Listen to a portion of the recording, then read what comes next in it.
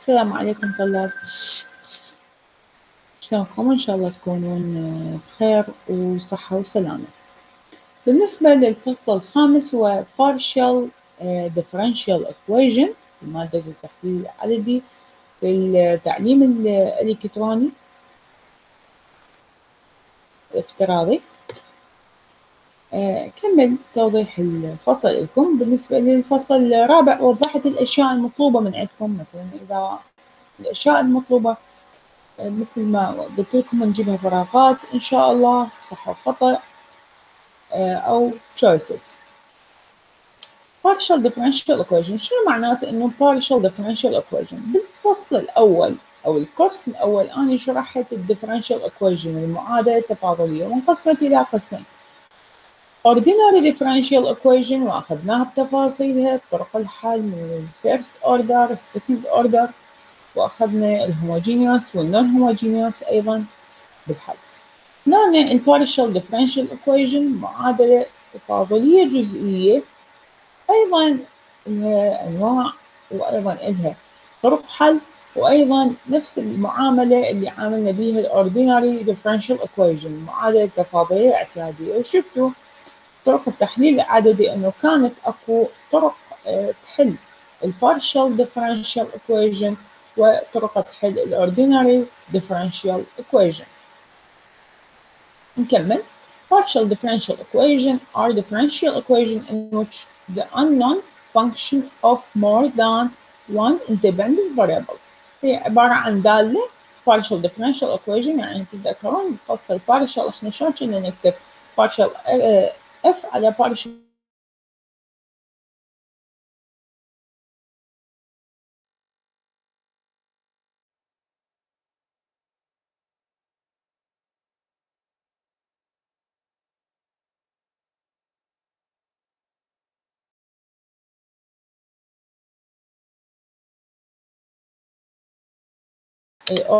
order إلها، يعني شنو order؟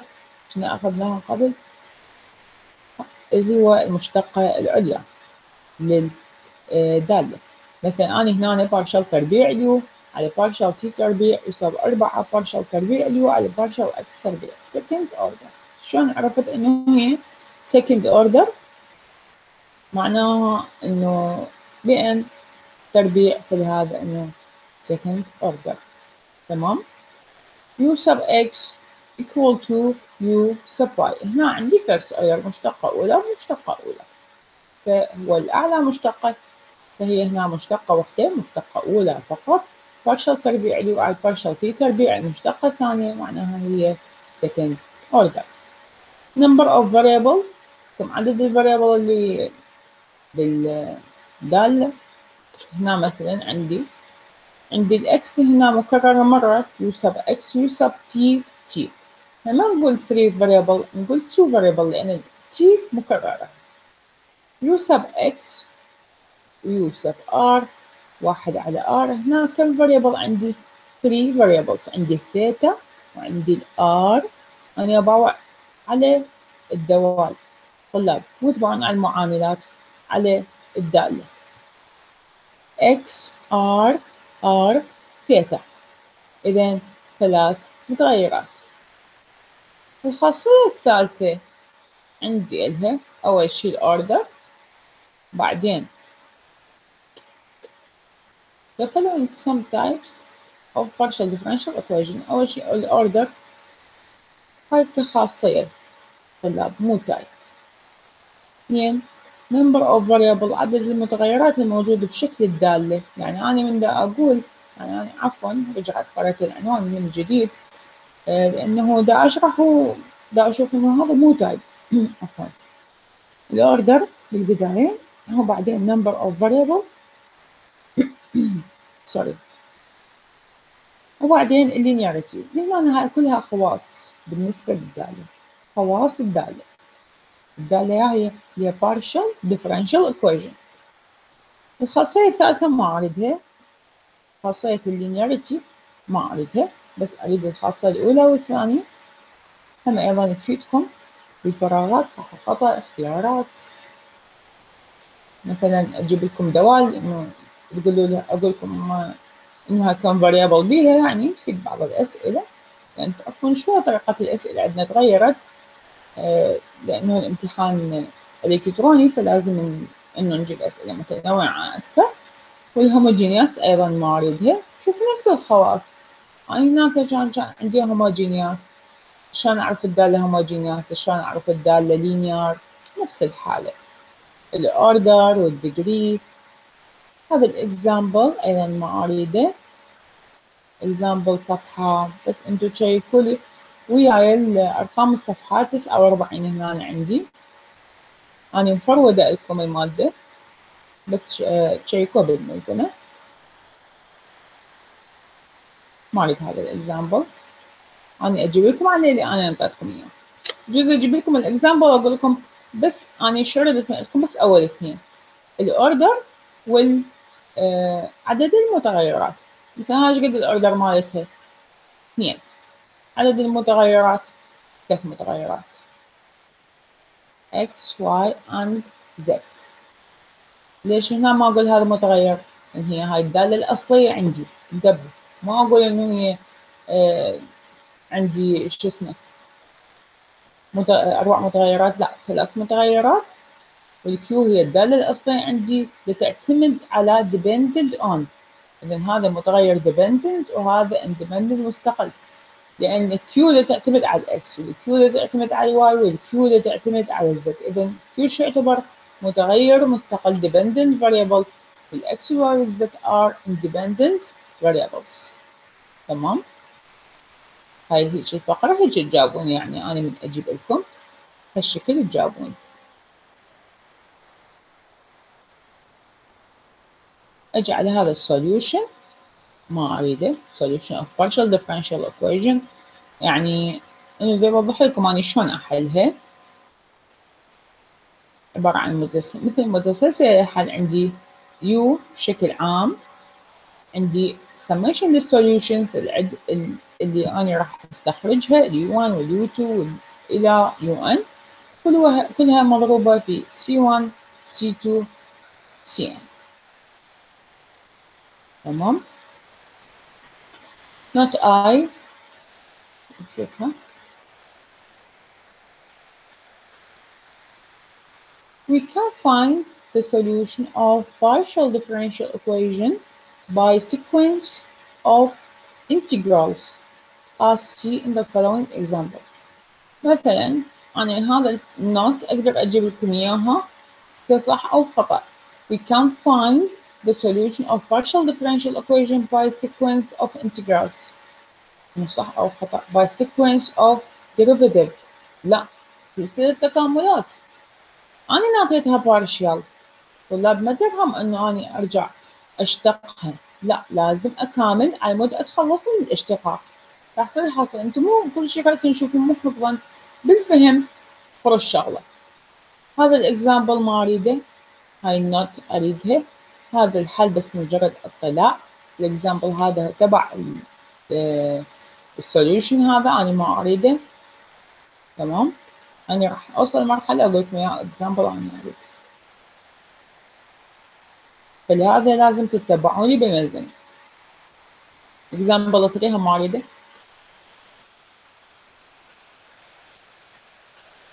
4 أيضا ما أريد هاي الإكزامبلات، مجرد تعويضات وتعويض نقاط. 51 صفحة 50 ما أريد إكزامبلاتها، 51 أيضا ما أريد إكزامبلاتها. formation of partial differential equation، الفورمة الأساسية مالتها شلون راح تصير؟ partial z على partial x، هاي النقطة الثانية مهمة شباب. partial z على partial x شلون كنت أكتبها؟ z sub x equal to p partial z على partial y تساوي z sub y تساوي لي q partial تربيع z على partial x تربيع تساوي لي z sub double x أو z sub xx تساوي لي r. يعني أنا هنا شنو معنات هذا الشيء؟ إنه المشتقة، وكل مشتقة أنا أحسن ما أظل أكتب partial كل مشتقة راح يرمز لها برمز، مثلا p q r t s وهاي رموز ثابتة. مثلا هنا form us partial differential equation from the following equation. أنا ناطي equation معينة وأريدها تتحول إلى شنو؟ إلى partial differential equation. يعني هاي نوت 2 أعتقد صفحة 53. حفظوها شباب. هاي الأشكال من 1 إلى 5. تمام. ما شلون الحل؟ مثال سهل يعتبر. z sub x في البداية شو نسوي؟ مشتق x ناقص a 2 في x ناقص a. نجي نشتق الدالة كلها اشتقاق جزئي في البداية. partial z على partial x. طبعا نشتقها للx مرة ونشتقها لمن؟ للواي مرة. ليش؟ لأنه أنا أجي أشوف هي دالة اعتيادية تربيعية. من أنا أجي أشوف أحلها form a partial differential equation from the following equation. يقول سوي لي الفورم مال هاي الدالة حوله إلى partial differential equation. يعني رأسا ما زال partial differential equation اشتقاق جزئي. يعني مرة بالنسبة الدالة z أشتقها للx ومرة أشتقها للy. z sub y partial z على partial y z sub y. هاي القيمة وهاي القيمة. بعدين equation 1 become z equal x ناقص a تربيع. شو راح يصير؟ 1 على 2. تمام. هاي انتو بعد انتو تسووها ترتبوها. x ناقص a نصف z sub x. زين كلها تربيع. ليش صارت نصف؟ هنا أنا عندي z sub x equal to 2x ناقص a. أنا أقسم الطرفين على 2 تصير نصف z sub x. تمام. تربيع. نفس الحالة الباقي آخر شيء شقد صارت 4 z equal في تربيع زائد q تربيع. ليش؟ z sub x من الملاحظة السابقة هي p و z sub y هي شنو؟ q. إذا أنا حولتها من هالفورم لهالفورم. من هالفورم الفورم اللي هو شنو؟ بدلالة partial differential equation. من فورم اعتيادي إلى partial differential equation بيش؟ بالاشتقاق وبمعرفة الرموز الأساسية اللي عندي من الملاحظة السابقة.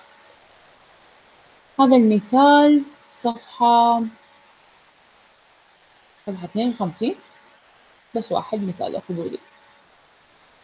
بس مثال 5 6 لا تأخذوا اللي صار بنهاية الصفحة ما أريده.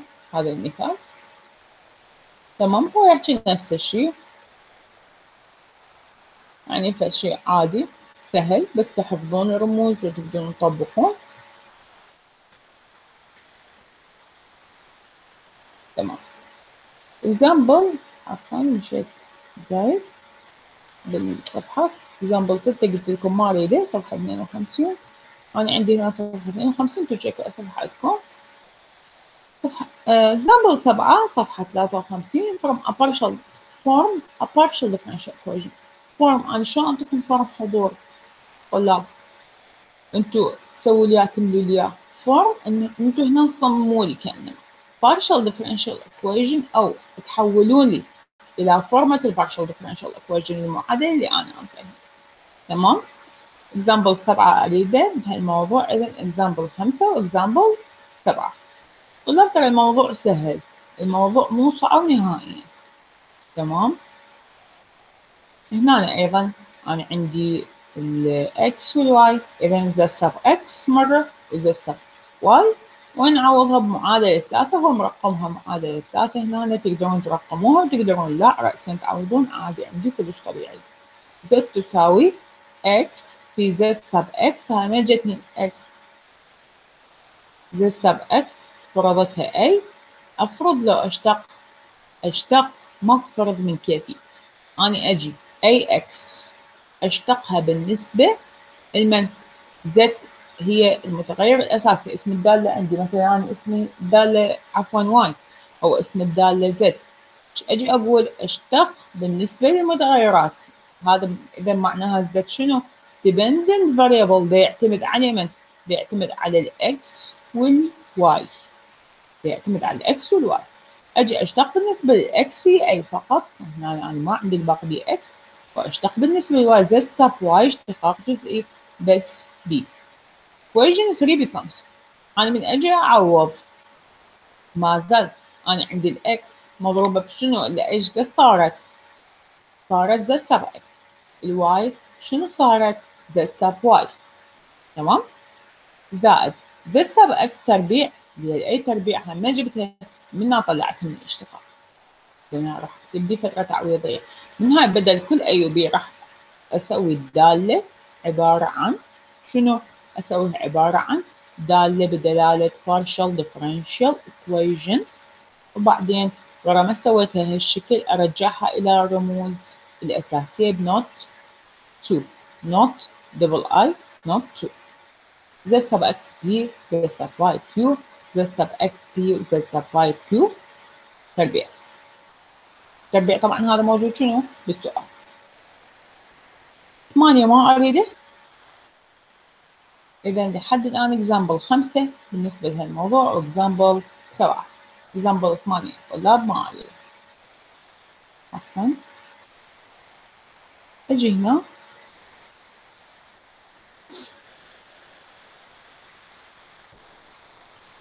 على الموضوع اللي بعد اكزامبل 8 ما اريده طلاب.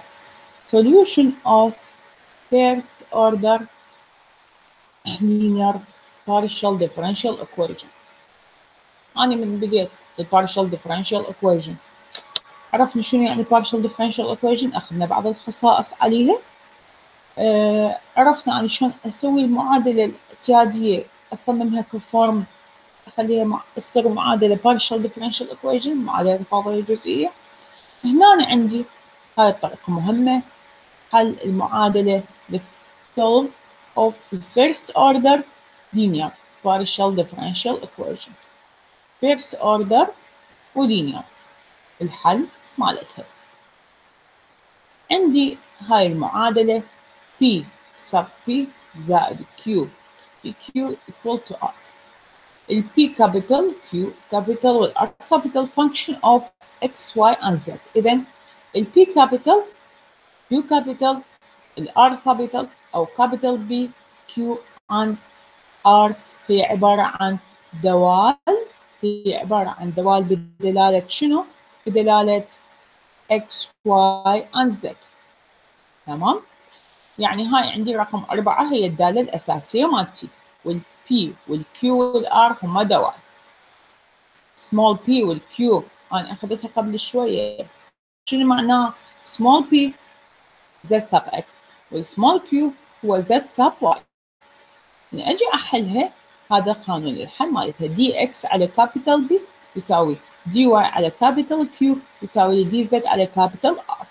إذا عندي هاي الدالة وعندي هذا الحل مالتها. هاي المعادلة المميزة أسميها Lagrange auxiliary equation، المعادلة المميزة، يا هي رقم 5. المعادلة المميزة مالتي هي الحل إلى first order linear partial differential equation. شكل المعادلة حفظوا لي يا طلاب وحفظوا لي القانون، حفظ بفهم مو حفظ هيك. تمام؟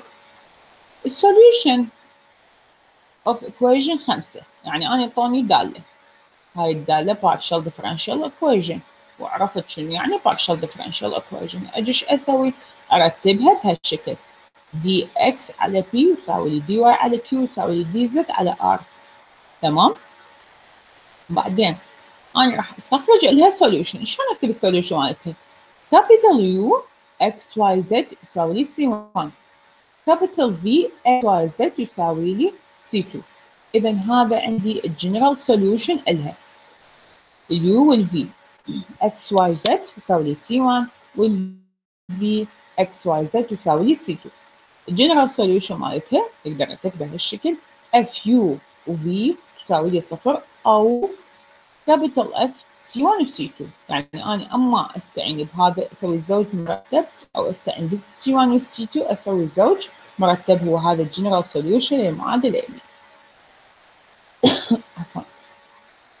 اكتب لكم اياها انه همين ابسطها لكم، وعندي بعض التمارين شويه احل لكم اياها عليه فد اثنين، على مود انتم تعلمتوا انه لازم اكتب لكم شويه اشرككم بالفسفوري حتى يصير عندكم نفس تقوى. نوت 3 صفحه 53 نهايتها، شوفوا لي هالنوت. الاولى اريدها، النوت 3 تنقسم ثلاث قسمين، عفوا الاولى اريدها، الثانيه ما اريدها، ما اريد هذا الفورم، تمام. الثانيه الفورم ما اريده. بالاكزامبل انا راح اوضح لكم الاولى، تمام. الثاني ما اريده. in case separable the variable، اللي بعدين problem مالي حنقسم قسمين، case separable variable ما اريده. اوكي، شوفوا الاكزامبل 9، هالاكزامبل شوي مهم. solve the following partial differential equation، اللي المعادلة التفاضلية، رأسا نعطينا اياها معادلة تفاضلية نكمله.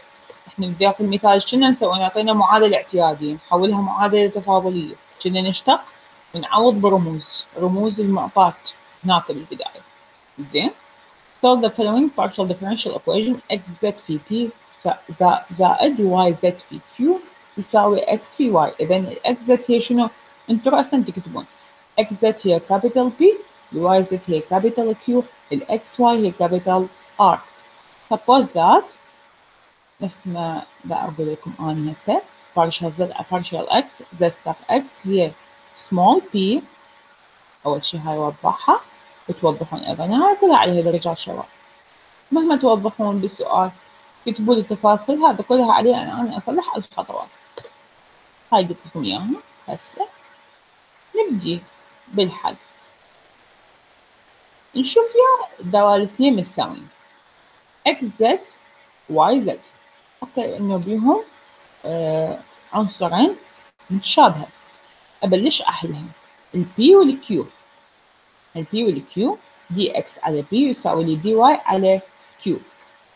اخذت هالبارتين راح اساويهم. انا شلون اتخلص من الدي اكس والدي واي؟ اول شيء الزد ويا الزد تروح، اكامل الطرفين، لن الاكس تساوي لن الواي يساوي لن سي 1. طبعا انا كاملت اكيد انه راح اسميها سي 1 لان هذا من ضمن المتطلبات. عندي الجنرال سوليوشن فوق لن سي 1، خلاص اللن انه اكس على واي يساوي لي سي 1، هاي شو يساوي لي؟ الفي، او تريدون تكتبوها يو ما عندي مشكله. زين، اجي بعد هذا الحل الاول.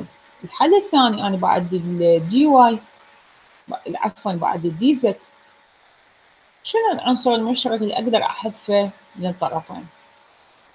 الدي واي على واي زد والدي زد على اكس واي. يعني شلون اعرف هالشكل؟ لاحظوا لي راح ارفعه، اكتب قانون العام دي اكس على شنو؟ هذا القانون مالتنا اللي كتبناه، شوفوا فوق، عفوا ارجع لكم القانون. دي اكس على بي يساوي لي دي واي على كيو يساوي لي دي زد على ار. هذا القانون مالتي.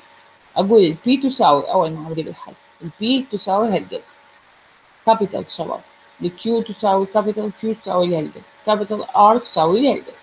الدوال كان عندي هاي شنو؟ البي كيو وار. اذا انا عندي ثلاث مجاهيل اللي هي دي اكس والدي واي والدي زد.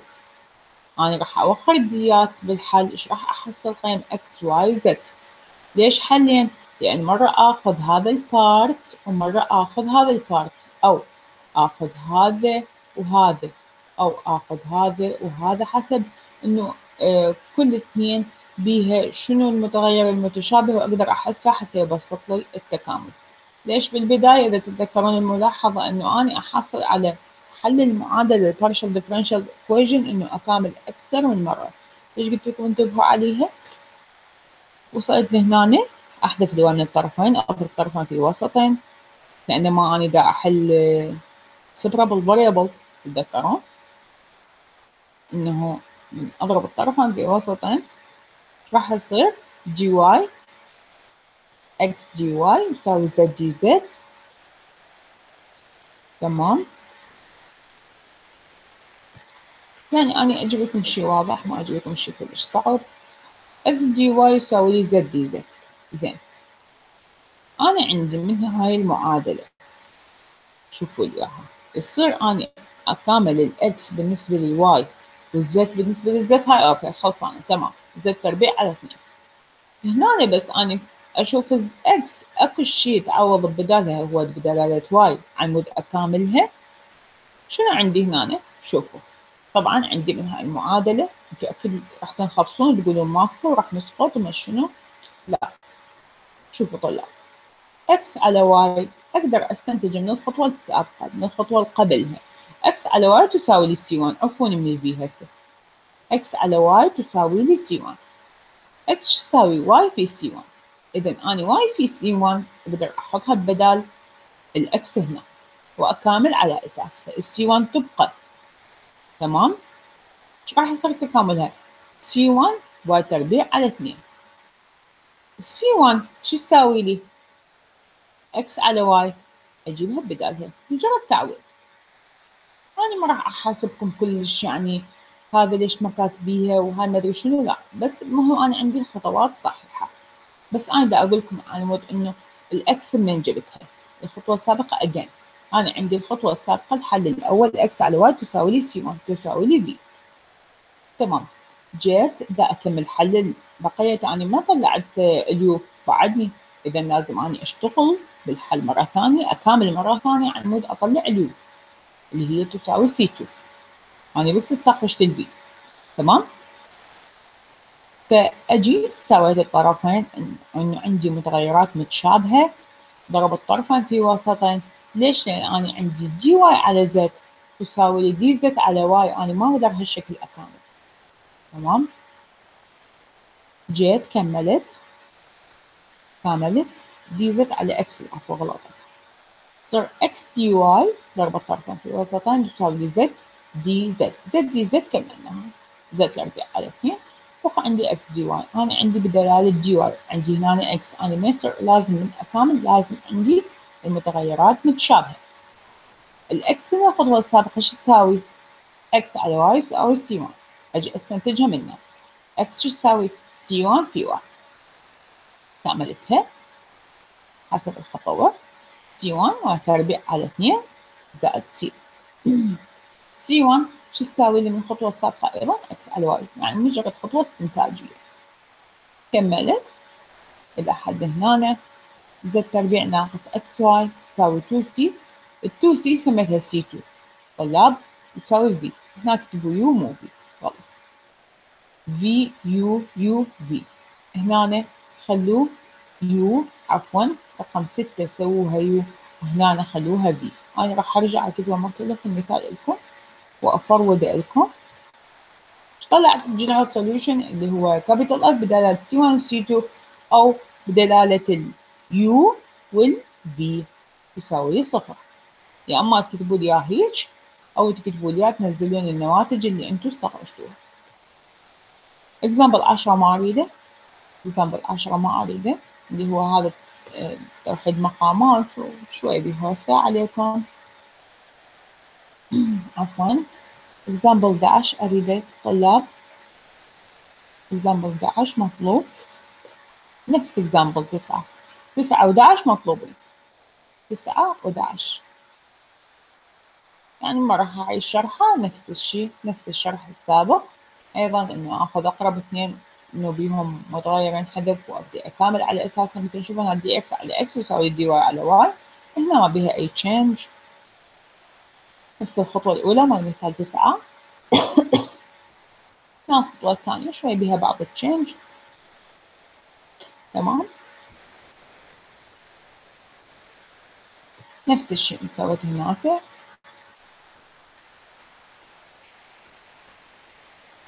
يعني انتم مجرد اقروا لي الخطوات شوفوها شلون الخطوة الاستنتاجية بدها تصير.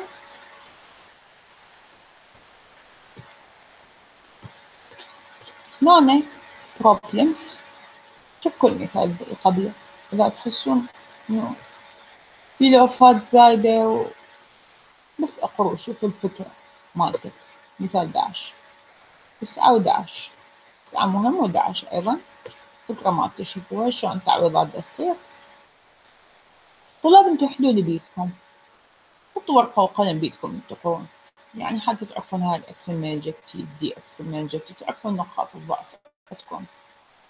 إن شاء الله أنا قدر الإمكان ما أجيب لكم حلول طويلة إن شاء الله. 1 2 داخله 1 و2 و5، 1 2 3 5 فقط هي اللي داخلة بالامتحان.